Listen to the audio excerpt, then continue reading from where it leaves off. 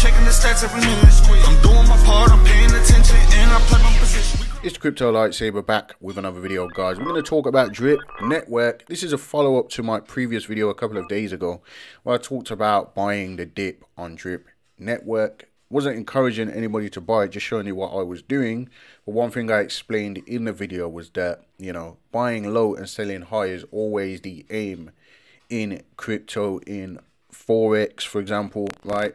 And for me, buying the Drip token or adding into my position, DCAing at $1.30, I believe it was at the time, somewhere around that price.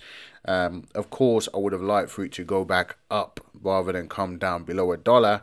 As you can see on the screen, Drip is now 97 cents, so it's under $1, which many people wouldn't have liked it to go there, including myself, right?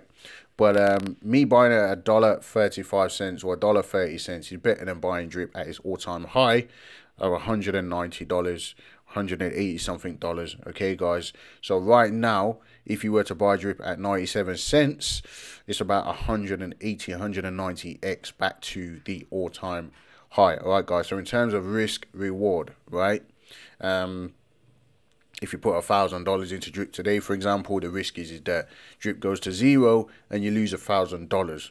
Okay, if Drip goes to $100, the reward is $100,000. So that's where my logic comes in on something like this. At the end of the day, it may not come back, but from what I showed you in the previous video, looking at the chart and things like that, I'm not saying it's gonna pump or anything like that, but you know, just based on the fact that it has a huge community, there's people that are continuously invested in this thing, people that are continuously promoting it and things like that. I thought it was a good bet, and I still do think that, you know, it's got potential to the upside at the end of the day, considering the fact that it's come down so low. One of the other things to consider, like I said in the previous video, is that you have the scratches coming out. Forex Shark, he's got a few things that he's doing on the Animal Farm still, and then his focus is going to be coming on these scratches back onto Drip, or at least he says so, right? So if we look at the Animal Farm, right, a lot of people, they're not just Drip maxes, they're Forex Shark maxes, right? So they follow Forex Shark. So the Animal Farm, of course, is created by Forex Shark, and a lot of people are taking profits from Drip and going into the Animal Farm.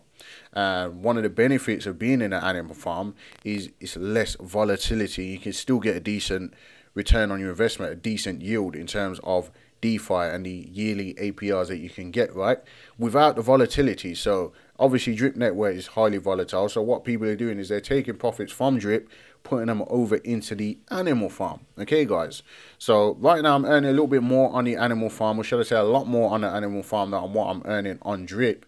And it's a little bit of a safer position for the simple fact that I'm farming the dogs token with blue chip cryptocurrency. So you can get, it has come down. This was about 315% just a couple of days ago, or say last week sometime, right? But right now it's sitting up 289.55% APR, which gets paid out in dogs token, but you're paid up with DOT and BNB. And with Cape BNB, you can get 292% APR as well. So that's close to the 365% that you're getting on Drip Network without the volatility. But of course, it's less, 289%. Let's say almost 300%. So almost 1% a day that you're getting with a lower risk.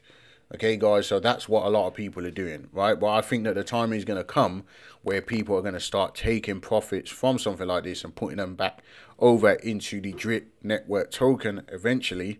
And that's probably going to be when the markets turn back around and things get bullish again. But, you know, smart money doesn't tend to go into higher risk projects or products or tokens, right, during the bear market. So when the bull market comes back, there's lots of potential for Drip Network to come back, or just because of the investors that are utilizing the Animal Farm to make profits in this bear market, if you're following me, right? So some people will say the dogs token has a 90% tax, so you're farming over here to earn a token that gives you 90%, that's got a 90% tax. Of course, you can farm the dogs token and pigs, all right, but in the farms, most of the farms you're earning the dogs token, and the dogs token has a 90% tax. But of course, if you know the tokenomics or the mechanics of the animal farm, you go over to the dog pound, right, and you stake your dogs over in, you know, the auto compounder or the linear pool, and that basically gives you it gives you LP tokens in the farm, or it gives you BNB dividends as well. All right, guys, so that is obviously something that people are using. So in terms of using this, it basically reduces your taxes. So the tax starts at 90%. So that will reduce your tax. The longer that you're in it, it reduces your taxes. You might want to sell early or whatever if the price of dogs increases. But the price of dogs has actually been quite stable where it's at, around the $60 mark.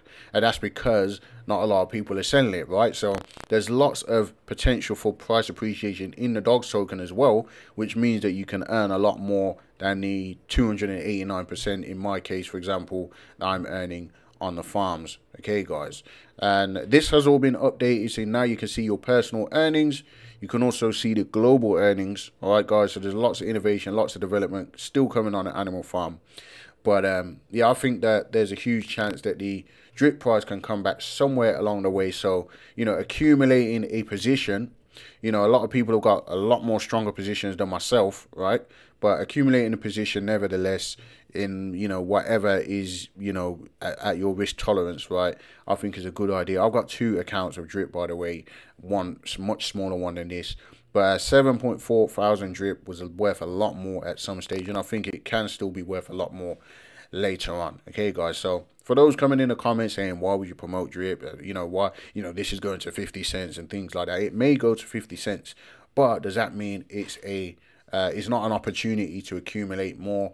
I personally am not going to be accumulating more drip because I've reached my threshold in what I want to buy without seeing any kind of bullish reversal. Okay, guys, but I can compound, and if this does turn around, I said it before with Splasive, right? Splasive pumped like another 300-400% from my previous entries. Okay, guys, it has come back down. It's a little bit more volatile, but I believe that drip can do the same thing. It doesn't even have to go up 300-400%. If it goes up 2x, you know, 3x, and that's still a decent return on your investment if you're getting in at this price. So yeah, I still think that drip is it's got potential to come back, but drip under $1, there's going to be a lot of paper hands, so they call them. You know, there's nothing wrong with selling, right? That's the aim of the game. It's passive income. It's actually there. It's meant to be sold, right? But yeah, drip under $1. It is, you know, it can be a bit concerning seeing it come down that low, because, you know, it's down like, you know, 97% or something like that. I don't know, something like that. Don't quote me on that, right? But, you know, what do you guys think? Let me know what you think in the comments. You know, I'm interested to hear. But ultimately, you know, I'm just an investor just like you guys, right? I'm still trying to figure this thing out, right? So, you know, can it come back? It's only had 1 cycle. It's had 2 cycles, actually. No, it's had 1 cycle. Okay, I think it can be classed as 1 cycle. It's had 2 kind of, you know, mega pumps, but really 1 cycle. You know, 1 wave, 3 wave, 5 wave, Elliott wave theory and all that. But, you know, can this come back? Let me know what you think in the comments. At the end of the day, it's very risky. It's more risky than what it was. In fact, you could argue that it's less risky buying it now because it's right at the bottom. But, you know, it is very risky buying highly volatile assets in a bear market, right? But, yeah, in a bull market, what do you think this could go to, right? Or maybe it goes to 0. Let me know what you think in the comments. Just wanted to do that quick video, give you my thought process behind that, because people have mixed feelings about it, right? But, yeah, let me know what you think in the comments. If you're not subscribed to the channel, please subscribe to the channel. Like the video, that helps with the YouTube algorithm. Tip the little bell for notifications, and I'll see you guys in the next video.